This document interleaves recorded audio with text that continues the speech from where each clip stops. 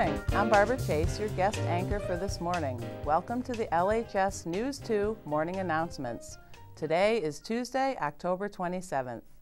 Student Council will host its annual holiday food drive November 2nd through 13th. All LHS and DBMS students and staff are asked to participate. Written instructions and food collection bags will be distributed to advisories on Thursday. Seniors, in regards to yearbooks, your packet is due Friday, October 30th. If you need another copy, see Mrs. Spencer. LHS Student Council will meet tomorrow, October 28th, in the art room during first and second advisories. Members, please get your lunches before coming to the meeting. SALT will meet this Friday, October 30th, in the art room during first and second advisory periods. Any interested students and faculty are welcome to attend. You don't have to be an athlete. Members, get your lunches before coming to the meeting. This Friday, a representative will join us from Burlington College at 12:45.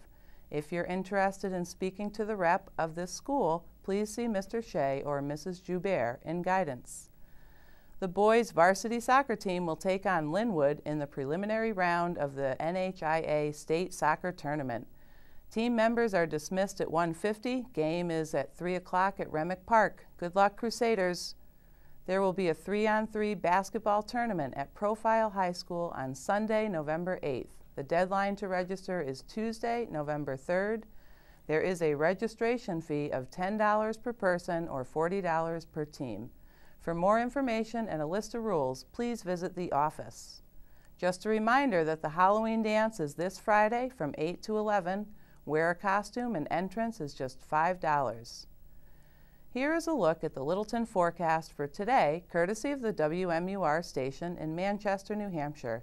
Today we're in for another beautiful day with clear skies overhead and warmer temperatures than yesterday. We will see an afternoon high today in the upper 40s, with temps dropping this evening into the lower to mid-30s as the sun sets. For tomorrow, a chance of rain joins us midday, with overall warmer temperatures remaining steady from today.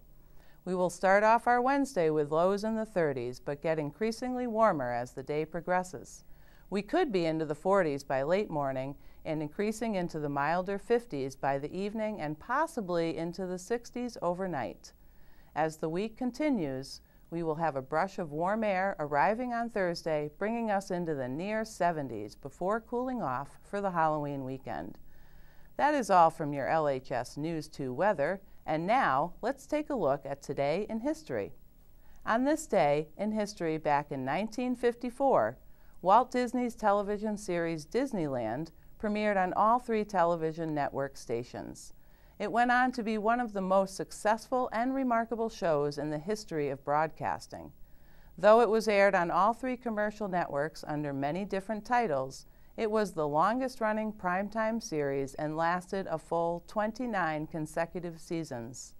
The show was created mainly for financial support of the new park in California. It was the first ABC series to top Nielsen's Top 20 list. Walt Disney produced a handful of television specials early in the 1950s. He appeared for the very first time on 1 Hour in Wonderland that was broadcast on Christmas Day in 1952. This has been your moment in history, and that's all for us today. Have a great Tuesday.